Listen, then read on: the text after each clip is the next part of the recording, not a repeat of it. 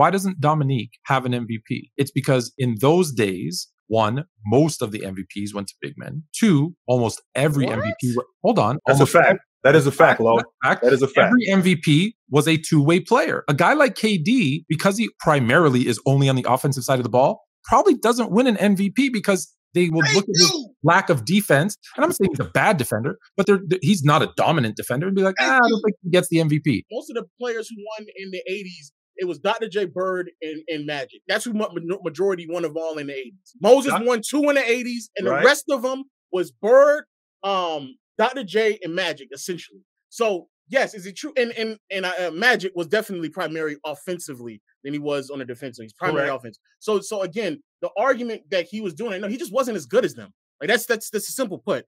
Kevin Durant has to win MVP, had to win an MVP over LeBron James. What do you mean he wasn't as good as them? He's not.